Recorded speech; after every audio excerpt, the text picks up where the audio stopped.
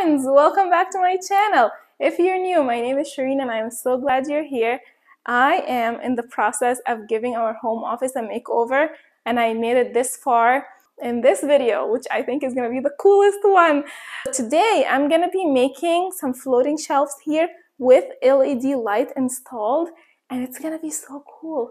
And just so you know, I want to tell you that I had a different approach as to how I was gonna make these shelves, and wood is freaking expensive. Like, the wood I wanted to use was so pricey. Like, I would have spent over $200 on wood alone, not like brackets or supplies or anything. And I was like, I did not think I needed to spend like a few $100s on shelves. It is a really large wall. Like, the full length of this wall is 13 feet and I want to make 2 shelves, so it's like 13 plus 13 plus light plus brackets and all that. So I actually found some materials that I think is gonna work super cool, and it's gonna be like a really good finish. And today at Home Depot I spent like $125, and I bought like way more stuff that I need for like other parts of the project that is not related. Like, I would say so far I spent like $50 on the shelves, and I think that that's all I need. So let's do it. I came across this raw wood unpainted shiplap. This wood is called shiplap because it has like a dent right here. It's not a dent, it's a on purpose, obviously, like slip, I guess. And it has the same thing over here. And the idea is, if you were using this for a design, they would all clip into each other, kind of like Legos, okay? So when I saw this, I was like, oh my God, perfect. This is how wide I want my shelves to be. I do want to stain it. So the fact that it's like raw wood, that's like really good. And I did want to do LED light. You guys, my original plan was to get a piece of wood and actually route something like this so that I can hide my LED. And when I saw this, I was like, oh. So something I want to tell you. So the width of this wall is 13 feet, and they have this in 2 sizes. They have an 8 feet piece and they have a 12 feet piece. So regardless of which one I would have bought, I would have had to have a seam. And so right next to the cost of the piece, they tell you how much it is per linear foot. And so the 8 feet pieces were cheaper than the 12 feet pieces. And I was like, I almost went for the 12. Like, I don't know why I almost went for the 12. It's because I know I need a big piece, but it's a good thing to check that because it was easier to fit in my car going with the 8. And I have to have a seam somewhere anyways, so it was fine with me, and I saved a little bit of money. Let me tell you my plan. So this is my blue wall. This is gonna go on my wall kind of like this. I'm gonna hide my LED light over here, but then this is what my front looks like. It's like a step, okay? So that doesn't look nice. And this piece of wood, look at that. It has flat, it's flat over here, it's flat up here, and it has this like nice round edge right here. And look how well it fits right here. Okay, how perfect is this? So this would be the front of my shelf, like this. If I had like a picture frame or something over here, it wouldn't slip off. And the front kind of looks a little bit wider than the actual shelf. So I'm first measuring and cutting my pieces. Each of the shelves will be 2 pieces. One piece is probably gonna be an 8 foot, the original size of this. And then I'm gonna cut down the other 8 feet to finish up the 13 long feet. Then I'm gonna glue this right here like this using clamps to dry the glue. I want the glue to dry really good. I'm like taking my time. So I'm gonna go do all that work in the garage. I'll film like a time lapse for you.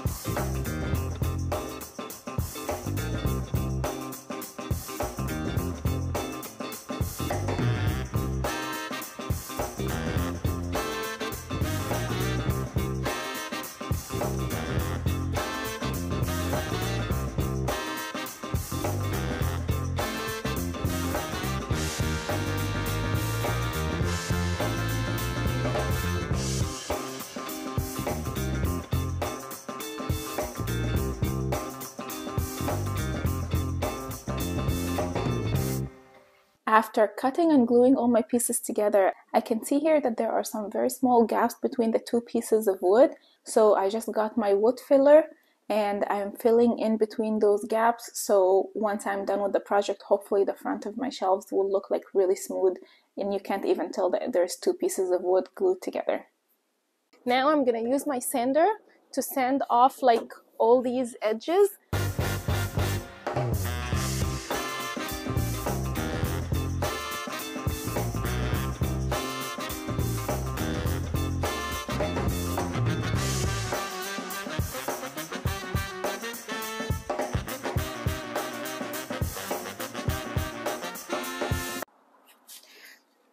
Okay, I got done with sanding and I gave everything a really good wipe to get all the sand dust off of like everything. And I also went ahead and sanded the bottom because it's so much softer now. It's so smooth. And I feel like the bottom is going to be the thing we see the most. Just like when you hang the shelves up and we're sitting on the desk, I want the bottom to look really nice and smooth. And now it is time to stain. For the stain, I got this stain from Home Depot. I love the color. I think this color will look really nice in the room, but I also love that it's water-based because it dries much faster. It has less odor. But I don't know, I've never really stained anything before. I'm gonna use this sponge. I got this sponge from Dollar Tree, and it's like a pack of 3 different types of sponges. It's for applying wax to cars and stuff. I think it will work. I don't know. I'm gonna try, and if I end up using something else, of course, I'll let you know. But let's just see how this goes.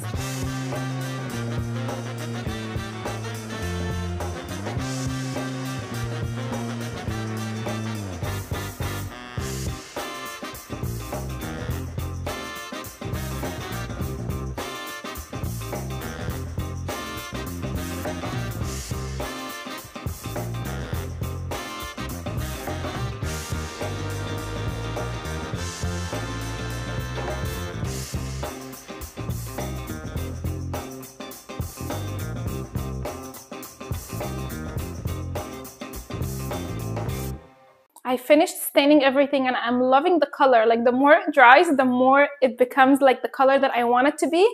So I'm letting that dry in the garage, and while that's happening, I am going to work on the placement of those shelves. So first I'm going to find all the studs and label them with a tape, and I am also going to mark where I want each shelf to go.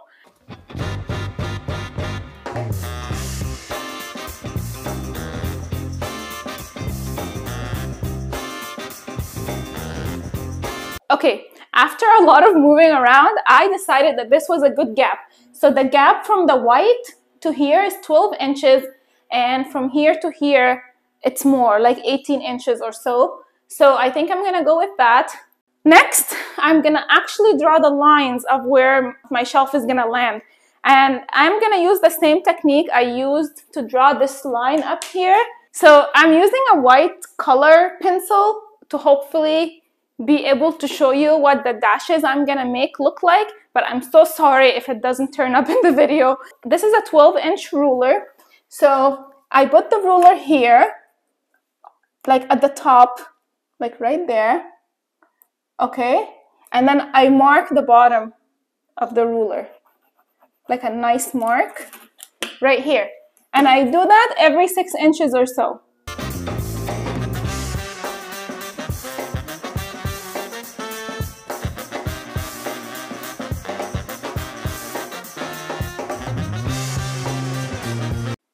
Okay, this is good. You see on the top, there's like white dashes, and then there's the blue tape marking the studs, and then there's more white dashes on the bottom that marks the second shelf. I hope that's clear. It's time to bring in the shelves.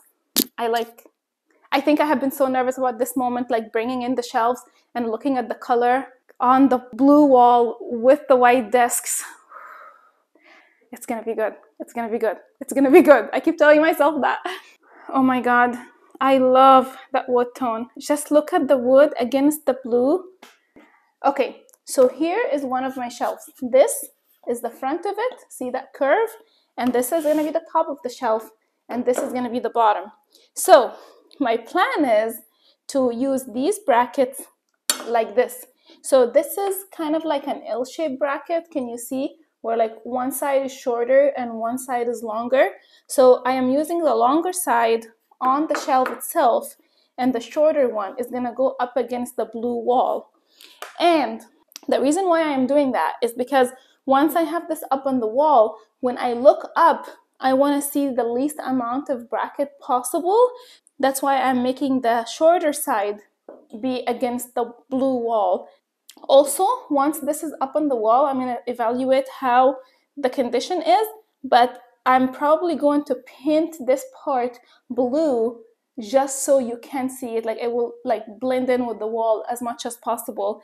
Anyways, let me go over the screws. For the piece that's going in the wall, I am using this 1 3/4 screws. Let me show you the box. They look like this. And then for down here, I got these tiny screws. Look how tiny they are. And this is what the box looks like. I hope this all made sense. I'm gonna go ahead and mount them using exactly what I explained. And if I do anything differently, I will correct myself. But hopefully my plan will work.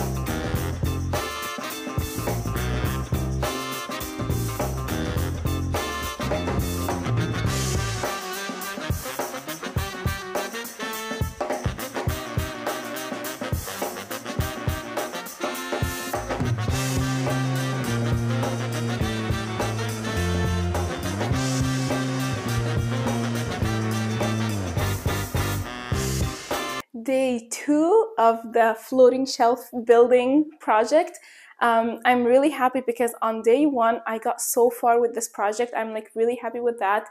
On day 1 I spent 5.5 hours, and that included like everything from start to this point, and that includes the trip to Home Depot, figuring out the wood, picking up the wood, bringing it back, and all that. So I'm very happy with that. Obviously, you can see the silver brackets, and I am gonna cover that with blue paint, so you won't be able to notice it once I'm done.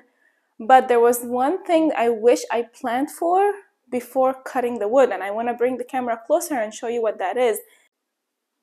So right here is where my two boards meet, and where they meet, I had to put a bracket which I hadn't planned for. So this bracket is here to hold the two woods together to keep them on the same level. The thing is though, I don't have a stud here. Like my stud is here, and where my wood was cut landed in a place where I didn't have a stud. So while this bracket holds the two shelves together, it's actually not very well anchored to the wall. And I think that's fine because I have other brackets that are anchored to studs that are holding the shelf pretty good. But had I planned it better, I could have cut my wood where a stud lands, so that when I use the bracket to mount the two pieces of shelves together, it would have actually landed on a stud. Okay, on day 2, this is what we're going to work on. I'm going to install LED light on the bottom of these shelves. Okay, that did not go as planned. So I was trying to install these LED lights, which I have installed in my bedroom, and I love them. I love them in my bedroom, and I basically want them in almost every room of my house, and that's why I wanted to install them here. But they didn't work quite as well here, and I had to learn that the hard way, because those LED lights need quite a large amount of space around them so that they can diffuse nicely and only show like a nice halo of the light without you seeing the actual like light bulbs, like where the light source is coming from. They do sell diffusers for these lights on Amazon and at the Home Depot. So I went ahead and grabbed some and I used it, and it still didn't diffuse barely anything, maybe like 10% or something, but it barely diffused the light, and that is not the look I was going for. Also, another thing I noticed, which I don't know how I didn't think of that before, but these lights look really good in the evening once you turn off the light and you're cozying up, you're watching a movie, you're doing this. And I don't know why I thought like these would be cool in the office. As I was testing these lights, it quickly came to me the fact that whenever I'm using the office, it's going to be daylight, the light is going to be on, I'm going to be on the computer. Like, I need light. It's a day thing. It's not an evening thing. So anyways, in conclusion, I am not doing the LED light. I just don't think they are the right fit for this space. And in the future, if I come across something that I think is a good fit for that application I had in mind, I will update you guys either here on YouTube or on Instagram. For now, I just want to finish these shelves. I'm going to go ahead and cover all the brackets up. So here's my plan for covering these brackets. I am not going to worry about the portion that's on the shelf because I'm going to like place some decor piece over it, so you'll eventually not see that. But this part, what I'm going to do is I'm going to use painter's tape to cover this part completely. It's going to be nicer than this. And then I'm going to paint over the painter's tape the same color as the wall, and that will blend in very good. And the reason why I'm applying painter's tape first is because I want to be able to remove these if I have to remove them in the future. And I feel like if I paint over it, that could screw up the screw head, and I may not be able to take it out easily. So I feel like painter's tape will make a good cover.